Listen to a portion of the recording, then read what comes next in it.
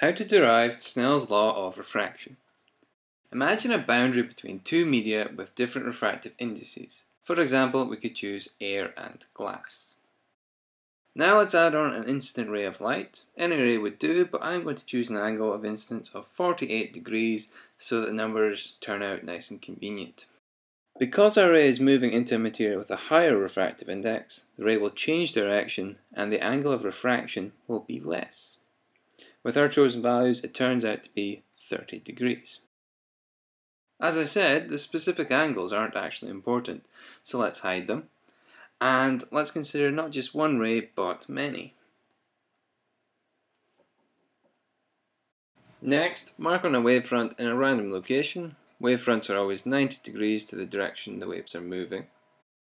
I'm going to choose light with a wavelength of 6 centimeters, as that turns out to be convenient, but again, any value would work just fine.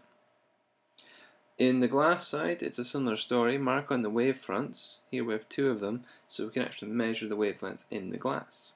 Turns out here we have 4 centimeters, and we can check that using Snell's law just to be sure. After that, pick out 2 specific rays from the whole set. We want the rays that meet a wavefront exactly at the boundary. If your rays are too spread out, draw on extra rays. After some simplification, we have this diagram. If we now mark on the normal, that's 90 degrees to the boundary, and mark on various right angles, we can apply some maths to deduce some very important angles. First, this angle plus theta 1 must add up to 90 degrees. And then the 3 angles of any triangle must add up to 180, so this angle here must also be theta 1. We can apply the same process for theta 2 in the second medium, completing it as so. You will probably be glad to hear that our diagram is now complete. The only thing left to do is erase things we don't need and label some important points. There are 3 parts to the rest of this derivation, and they all follow the same structure. Starting knowledge, then some working, then a conclusion. In this case, we're going to start with the observation that in a certain amount of time, capital T, ray 1 moves from B to C, and ray 2 moves from A to D. We're also going to use the definition of refractive index and the definition of speed. Substituting into the speed definition for the ray in air yields this, and doing this for the ray in glass gives this.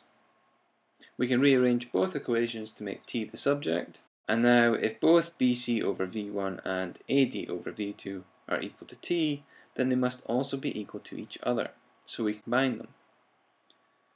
Finally, rearrange these and we have V1 over V2 is equal to BC over AD.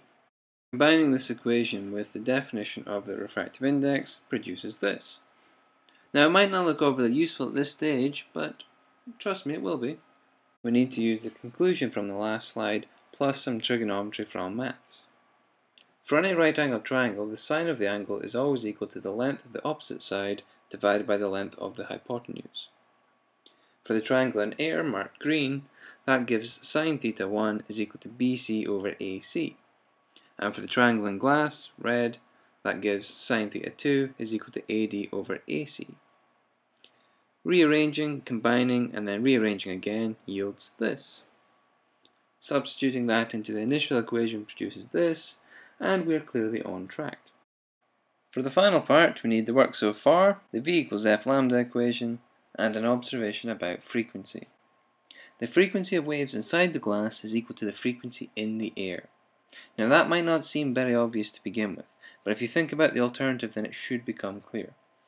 If the frequency was less inside the glass, then that would mean more waves were entering it than were leaving it each second.